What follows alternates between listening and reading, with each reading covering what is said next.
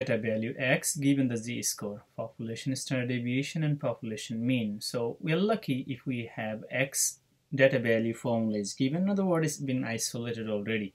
X is equal to population mean plus z-score times the standard deviation. So we're lucky, we can just plug it in. If z-score is given, we just plug in here, population standard deviation, plug in here, and population mean, you just plug in here, and do a little arithmetic, your answer is there.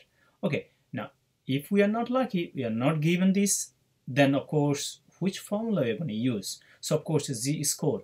So z-score is equal to x minus a data point minus the population mean over standard deviation. So all we do, we just, this is a fraction, we just have over 1, or you just multiply by standard deviation in both sides. There is plenty of way you can do that actually. So I'm going to just actually cross multiply here. I think many of you will go with the cross multiplication.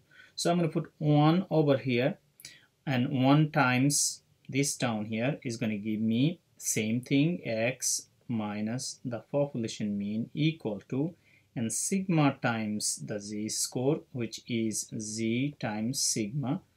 And obviously I need to go isolate the x by itself, because this is what I'm looking for, x value data point. So I'm going to isolate. So I'm going to add mean in both sides. I'm going to add mean in both sides.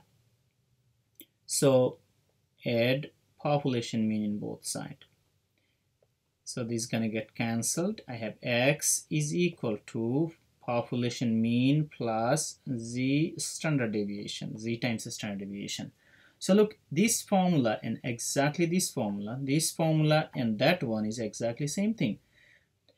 Okay, let's take a look into this in example. So find the x value given mean equal to 65, standard deviation is 15, and z-score is 2.75. You already know that x is equal to population mean plus z times the standard deviation. All we do, we just plug it in.